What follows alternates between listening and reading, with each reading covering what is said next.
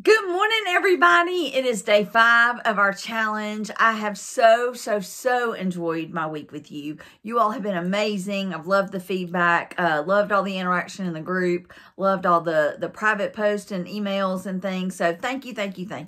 Today, we're going to be talking about money. When do we get a return on our investment? So as we know, when our children go to college, we're all investing, right? We're investing our time, our resources, our prayers, if you have a faith tradition, our emotions, our tears, our joys, our smiles, our hugs.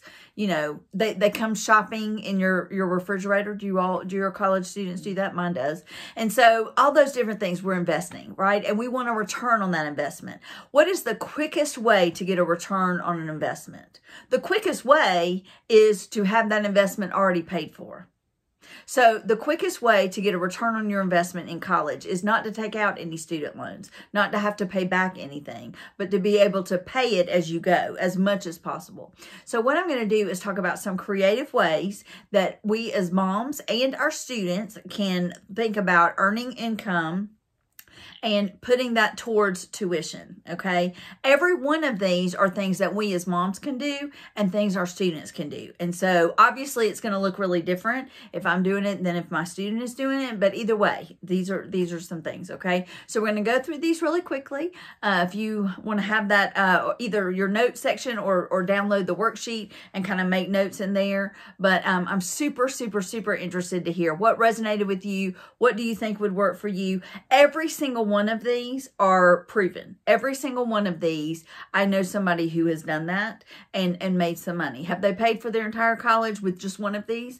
Maybe not, but that's okay. So we're going to move through these, and if you have any questions, drop them below on the video or on one of the other posts for today. Today's day 5, okay?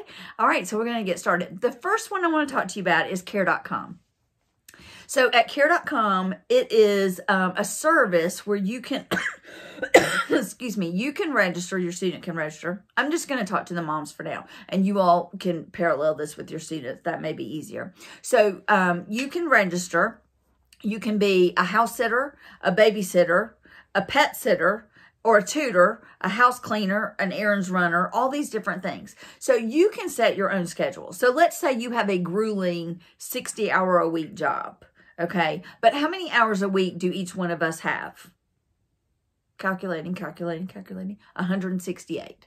So you've still got 108 hours a week that you can put towards something. And we all, that's the thing about time is, I used to say time management. Now I say time allocation, because every one of us is given the same exact amount of time, and every one of us spends the exact amount of time. It's not as if we're given something and if we don't use it, we can bank it. I mean, it's gone. So it's how we use it. It's how we allocate it. So, so even if you've got a really grueling job, you've still got some hours in your week, maybe 5-10 hours a week that you could do care.com and do errands or house sitting, you know, go do like pet sitting or taking dogs on walks, those kinds of things. So that's care.com. Second thing is Etsy. I know my peeps.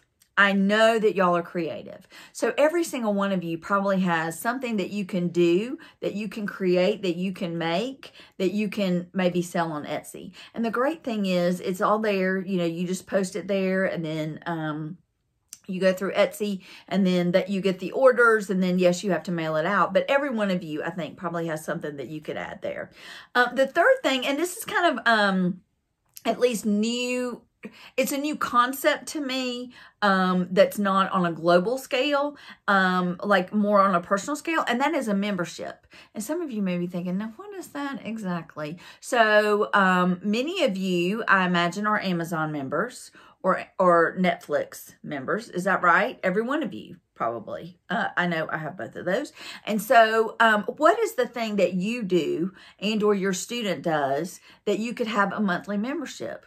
You know, like let's say your student, you know, invests, you know, $500 in a lawnmower. Well, I mean, could he go in your neighborhood and say, hey, you know, for a membership, like we know, you know, we pay our person that comes by to do that, and we know how often he's going to do that. Okay, so so a membership for some sort of service, and lots of things to drill down in there in terms of a membership. Another one is affiliate programs. So if you have an organization, or if you know somebody who's trying to sell something, then you can be an affiliate for them and just offer to do marketing, and then you just make commission off of how many of those things you sell. A friend of mine does this with an organization that sells really high ticket what am I trying to say? High ticket conference tickets. And so she literally, you know, she's you know, rubbing elbows with these people, and she says, oh, you need this, blah, blah, blah, blah. Oh, let me tell you about this great conference. And of course, it's always in a fabulous place, and it's a high dollar. And then she makes money from that. And so, so that's a great way, affiliate programs. Another one is virtual assistant. Every one of you, I'm sure, can type or make phone calls or do data entry or something. I mean, I actually am kind of drowning and needing to sort of overhaul my system for keeping up with data and contacts and where do I meet people and those kinds of things. And so, you know, I could use a virtual assistant. And so I bet each one of you could play that role. Another one is tutor, an actual face-to-face tutor. So some of you may be thinking, especially for your student, if my student is 18 and about to go to college, then how can he or she be a tutor? Or how can I be a tutor? Who wants to learn from me necessarily? But every one of us have things like note-taking skills. How do you take a lecture and go through that and make sure that you caught everything? You know, certainly in subject areas, even in writing, helping people study, lots of things. So there are a lot of different ways that you could tutor. Another one is, and this is becoming more popular, is actually, especially for students for birthdays or holidays, or if you're going to be graduating from high school soon, there are people who have set up a GoFundMe page. So it's just a nice little thing to add, say, in, you know, in the graduation announcement, or to tell family and friends. Thank you so much for that coffee mug. I am super excited about that.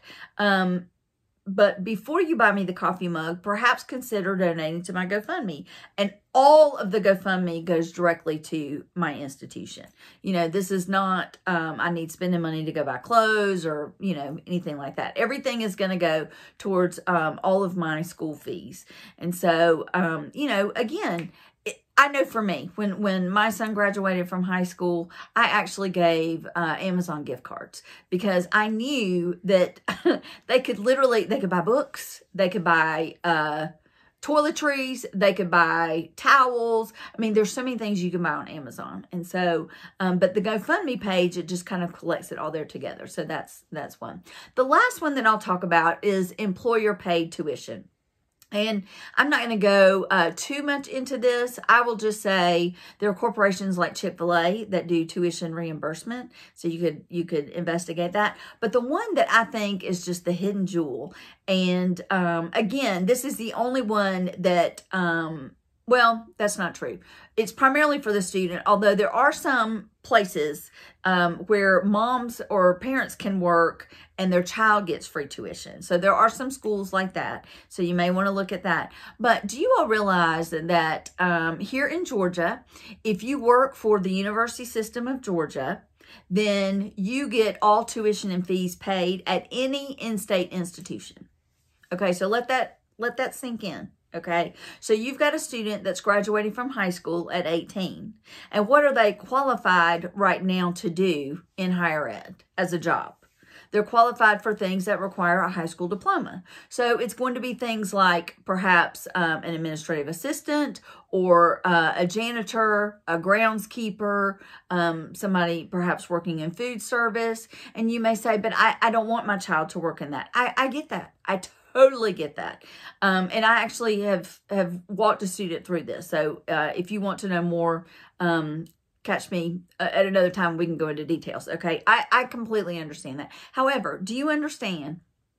Not only will they be getting paid, but part of the benefit of working there is free tuition and fees. So they can have a job at Burger King, or they can have a job in food service in higher ed. And I don't mean a student worker job. I mean a full-time job. So you are committing to working 40 hours a week. Okay. And so it's a commitment, and I understand that. But if money is an issue and you really are strategic, then you can graduate having them pay for it. I'll be honest with you all. I got my PhD this way. I was not necessarily looking for the exact program that that was offered. However, when I was working at an institution of higher education, my institution did not offer a PhD at that time in education. So we had another school, Georgia State, who came and partnered with our institution, and Georgia State professors came to our school and taught us. And do you know, I got my PhD tuition free because I was working at that institution, and that's how I got my PhD. So I understand about employer paid tuition because that was a huge benefit to me. So as you can see, I really enjoy this topic, and there's a lot going on with this topic too. So, so this video is a little bit longer today, but I appreciate you tuning in. I appreciate all you've done for the challenge, and don't forget, check back this afternoon because they're going to be talking about the giveaway. All right, see y'all in a little while. Bye-bye.